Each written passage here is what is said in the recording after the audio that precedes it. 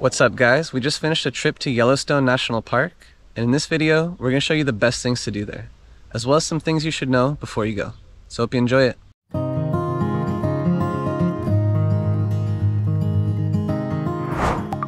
Yellowstone National Park is a huge area. It spans almost 3,500 miles, or 5,600 kilometers across the state of Wyoming, and extends into parts of both Montana and Idaho. Established in 1872, it's America's first national park, and to this day, it also remains one of the largest and most popular ones in the country. In fact, Yellowstone sits on top of a dormant volcano and is home to more hydrothermal features than anywhere else on Earth.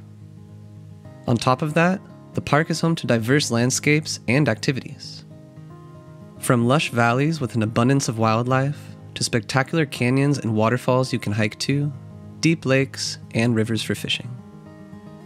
In this video, we highlight 10 of the best things to do in the park. Make sure to watch until the end, because we also share 5 useful travel tips so you can maximize your experience and time in Yellowstone. Now let's dive in. We are Zach and Ina. We make helpful videos about destinations around the world so you can easily plan your own adventures.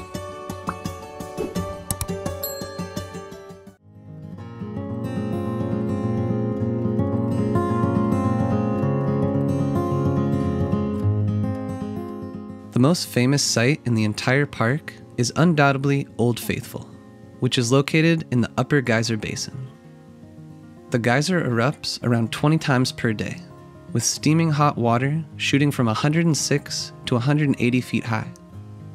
That's equivalent to between 32 and 55 meters for our non-American viewers. It's a true spectacle that cannot be missed, providing evidence of the active volcano that is sitting below your feet. The eruptions are predicted, and you can check the forecasted times at the Visitor Education Center.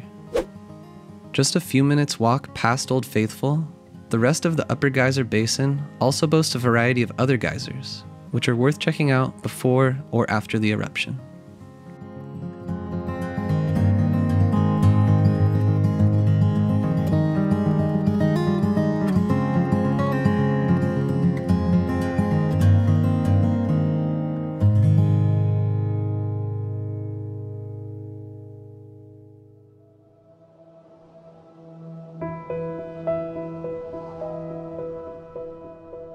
Centrally located in Yellowstone, Hayden Valley is generally the first place to see wildlife in the park.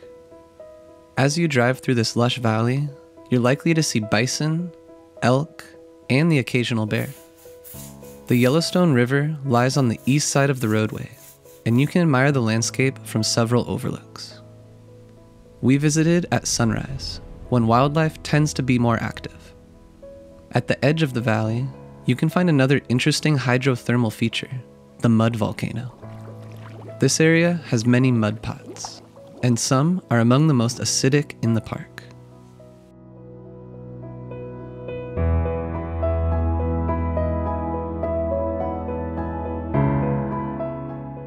Situated at the Midway Geyser Basin, Grand Prismatic is Yellowstone's largest hot spring, measuring 370 feet or 110 meters in diameter. It's the most photographed thermal feature in the park, thanks to its bright, vivid colors and enormous size. In addition, the basin is also home to the colorful turquoise pool and opal pool, as well as the gigantic Excelsior Geyser crater. A short boardwalk takes you past all these features. So you can really feel the steam everywhere around you here, even on your face, but it's not too hot, it's a little bit warm.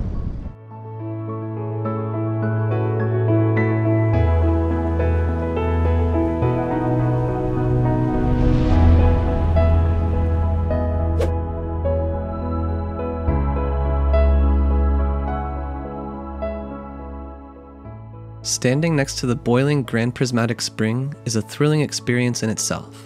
But for an iconic and jaw-dropping aerial view, you have to walk to the Grand Prismatic Spring Overlook. From the Fairy Falls Trail parking lot, it's only a 15-minute walk to get to the viewpoint. Once you make it out there, you can easily combine it with a hike to the Fairy Falls, one of Yellowstone's tallest waterfalls. The trail winds through a forest and is relatively flat. Overall, it's about 5.5 miles or 8.5 kilometers round trip and takes about 2.5 hours to complete.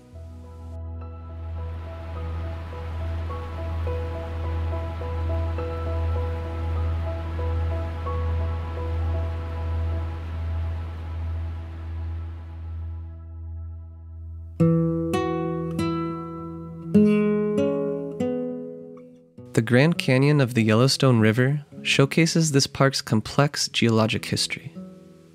Its multi-hued colors and dramatic shape result from the hydrothermally altered volcanic rock and sediments.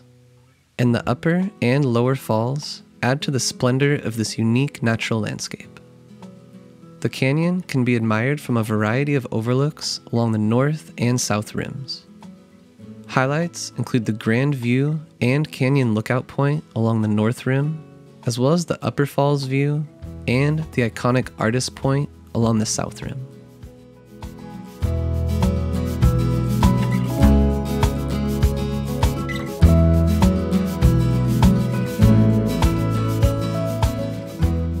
Besides the ones we've already mentioned, Yellowstone National Park is also home to hundreds of other beautiful waterfalls.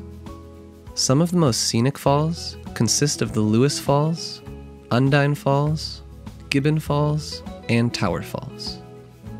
All of these are easy to get to via a short walking trail, but located in different corners of the park.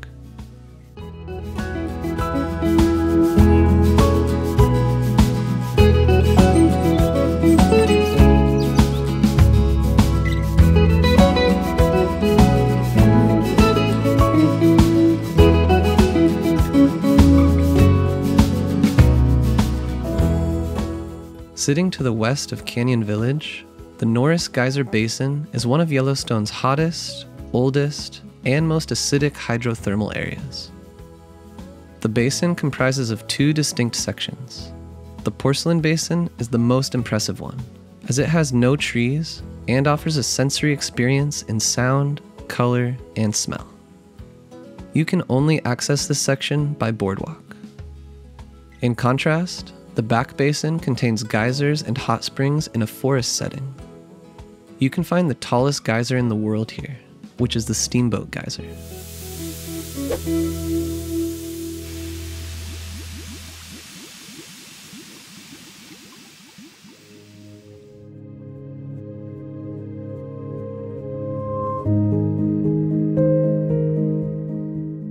Located to the north of the caldera, Mammoth Hot Springs is a unique site in Yellowstone National Park. You can find travertine terraces here, which are hot springs that rise up through the soft rock of limestone. There are two terrace boardwalks, the upper and lower, taking you to approximately 50 hot springs. Some of the springs look colorful, and others look like frozen waterfalls.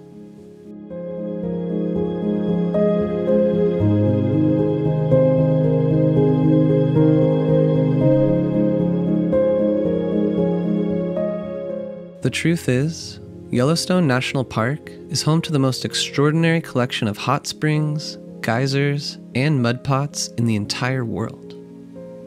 Over 10,000 hydrothermal features are found here, of which more than 500 are geysers.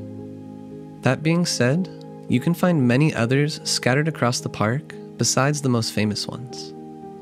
Overlooking Yellowstone Lake, West Thumb Geyser Basin is one worth visiting, thanks to its unique location. And the road running from Norris Geyser Basin to Old Faithful also has a large concentration of them, including the Black Sand Basin, Lower Geyser Basin, and Biscuit Basin.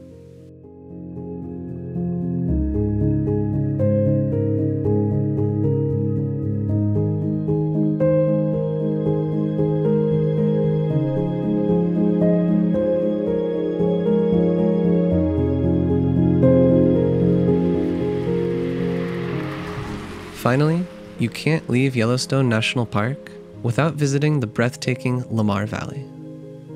Located in the northeastern corner, this was our favorite place in the entire park.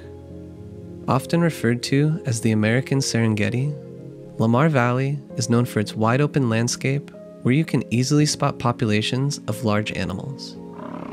We encountered massive herds of bison, pronghorn, grizzly bears, deer, a fox, and even wolves. Many pullouts line the road, so keep your eyes open, be patient, and park in the nearest one if you spot any wildlife. Our favorite encounter was seeing a black bear with her 2 cubs climbing a tree.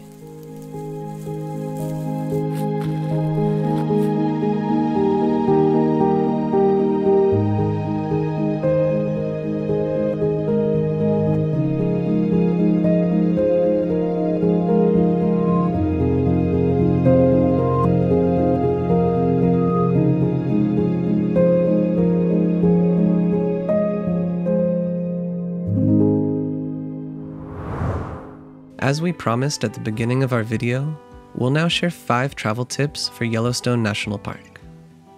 First, there are 5 entrances to the park, and we recommend checking the National Park website for any closures or roadwork. The west entrance is the most popular one, near the town of West Yellowstone. This is a great town to spend a night at before or after your trip in the park. You can also find a grizzly and wolf discovery center here, which is worth visiting if you didn't get to see any wolves and bears in the park, or if you just want to learn more about these special animals. Second, the park is immense, so you should try to stay at least 3 days there if possible. There are lodges and campgrounds scattered around the park, and we recommend combining a few different places. For example, spend a night or 2 at Canyon Village, which is more central, and combine it with a stay at Tower Roosevelt or Mammoth Hot Springs in the north. Third, don't expect any Wi-Fi or mobile reception in the park if you're camping. Some of the lodges have Wi-Fi if you stay there, but none of the shops or campground headquarters had reception when we visited. So make sure to notify your family and friends before you enter. We learned this the hard way, and our family got pretty worried.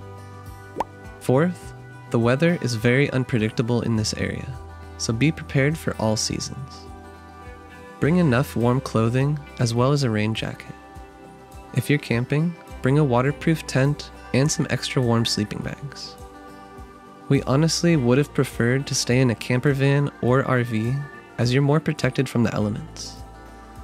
We included a link to some camper van rental options in the description below the video. Finally, bring binoculars or a good camera with a zoom lens for wildlife watching. Also, carry bear spray and a mosquito repellent. You'll thank us later. We put a few essential items on the screen here to keep in mind. If you're planning your Yellowstone National Park trip, we recommend keeping things organized with our interactive travel planner. Find a discount code in the description below. We also included other important links in the description that will help you with your own trip. We'll catch you on the next adventure.